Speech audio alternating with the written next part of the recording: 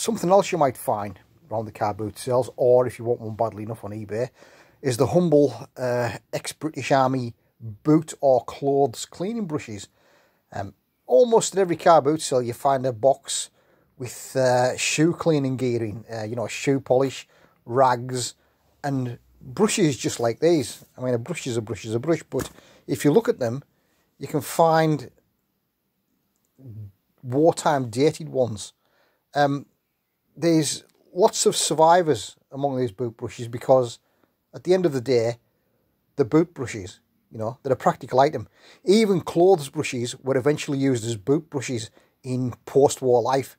So what I suggest you don't do is buy yourself a clothes brush thinking you can use it on your World War II uniform and then run the bristles down your World War II uniform and find them black or brown boot polish marks on your uniform off the brush, because the clothes brush has been used as a boot brush later on in life. Because let's face it, civilians don't care if they use a boot brush or a clothes brush to polish shoes with, which is what the eventual life was for these things after the war. So this one is a boot brush proper. You can tell it's a boot brush because over the years of it being used on boots, it's got a slight curve to the bristles. This one has a partial serial number on it. Like most of them, started out life as civilian commercial items. This is marked up to the Star Brush Company Limited trademark, and the Star Brush Company Limited started off in the 1800s, so it's possibly this could be World War One, and I think they went out of business in about 2016, believe it or not. Generally a World War One clothes brush, okay, which could also be used as a boot brush in post-war use. A World War One clothes brush has that many bristles black, then the centre bristles are white, then the end bristles are black again. But obviously over the years, it may have boot polish on it. So once again, I would not suggest you use anything that's marked as a clothes brush or sold as a clothes brush. Don't use it to wipe over your World War II clothes, because the chances are, after the war, they've all been used as boot brushes. So that's a possible World War One brush. And again, car boot sale, they cost a matter of 10-50 pence.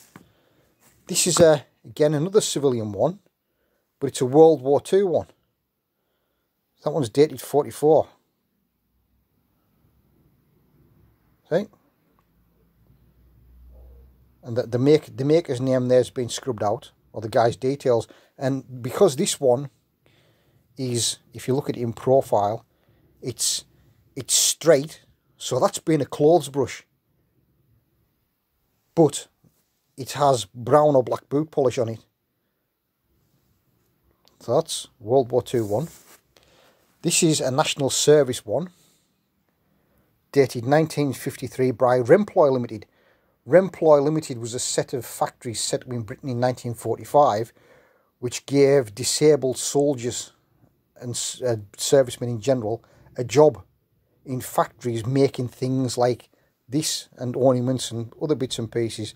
In more recent years, by the time you get to the 1980s and 90s, Remploy was also opened up to civilian disabled people as well.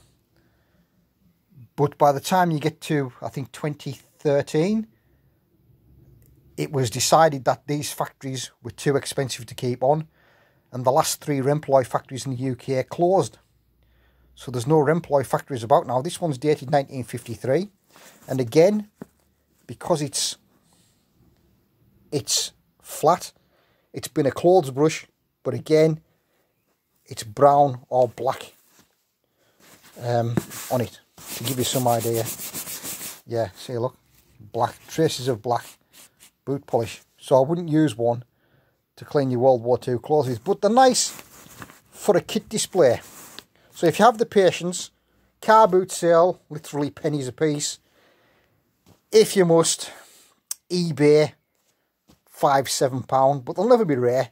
It's a case of supply and demand. If you want one, you know, it's pick one basically. But they're just a nice item to have as part of soldiers' everyday boring routines. Bye for now.